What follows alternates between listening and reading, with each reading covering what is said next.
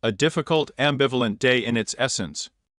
The emotional and physical components of the life of Virgos are on the rise. However, you should avoid being active in business today, since mistakes are likely when working with documents and in evaluating events.